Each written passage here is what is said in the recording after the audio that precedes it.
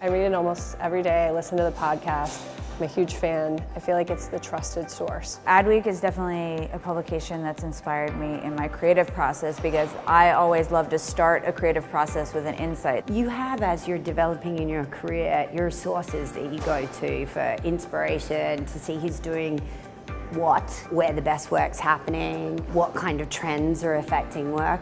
I get the information, I get the examples of what great brands are doing, maybe what they're not doing well, and it makes me think differently about my business. And really, Adweek is a source that you go to aspire, to learn, to get educated. So understanding trends in the industry, what's happening in the competitive set, and also just tangentially in other, other pockets of the industry. So that always is something that I love staying connected with and then using to spark new ideas. It's a place you go to have a look at the amazing things that everyone else is doing that you want to aspire to get done.